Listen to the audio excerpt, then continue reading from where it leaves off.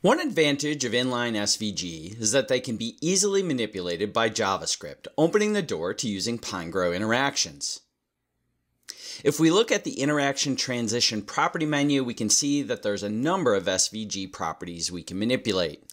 So for example, if I just go ahead and pick this SVG, go ahead and add an interaction. Not going to worry about this for right now, but then go ahead and add animation. Go down here to SVG. We can see that we can do things like change the X and Y position of the canvas. We can do some different interactive drawings with these as well. We can change the width, the height, and path length. We can also, do things like change our stroke color, our stroke width, our stroke opacity, the fill color, the fill opacity. So we can do an awful lot using Pinegrow Interactions. Two that I think are really cool that make neat effects are the stroke-array and the stroke-offset. And these basically are ways that we can animate the drawing of our SVG. And so I'm just going to walk through how you can do that. Let's take a quick look at the final product. I just have to open it up.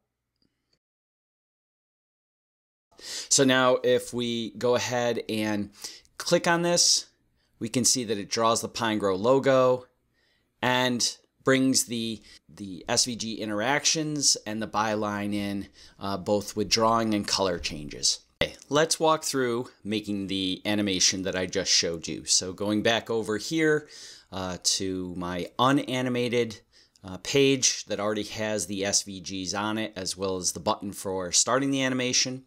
First thing I do is go down and select the actual logo path. Go ahead and add an interaction. So I should say that interactions is already activated for this page.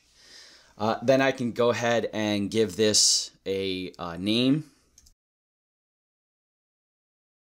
So for a trigger, I'm going to select page and window and immediately when created.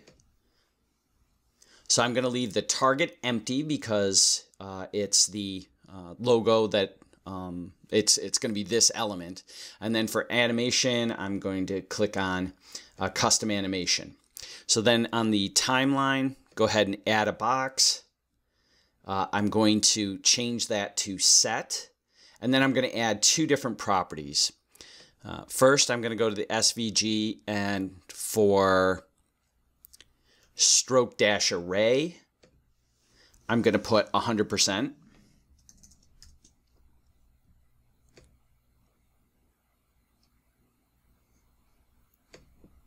And for stroke-offset, I'm going to set it to 100%. So now you can see that that essentially has made my drawing of the logo disappear. The other thing that I'm going to do, you can see that there's still the starting points for each of the different paths within the logo.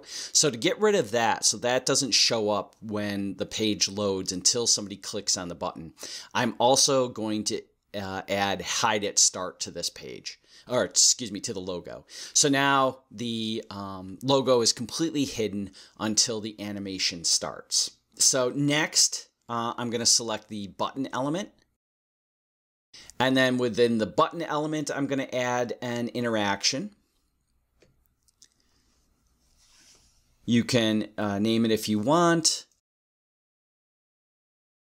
For trigger, I'm going to select click on. And then for target, basically what I want to do is when somebody clicks this, I want the target to be the logo.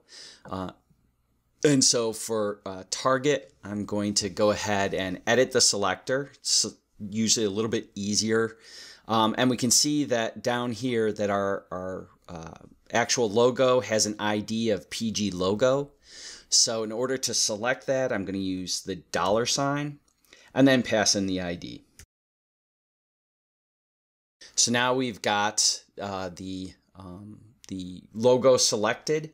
On the timeline, I'm going to add a new transition with the type of set.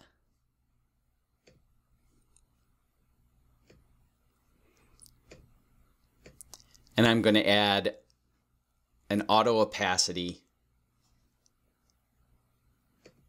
and set that to 1. So that's going to take away that hide at start that's occurring on the logo. So next, I'm going to add a additional block here to the timeline. This time it's going to be a tween, and I'm going to give it a position of 0 and a duration of 4. This is going to mean that it's going to draw our logo over 4 seconds. You can pick any ease you want. I'm going to pick power 1, ease in and out. And then I'm going to add a property of SVG and go to the stroke dash offset.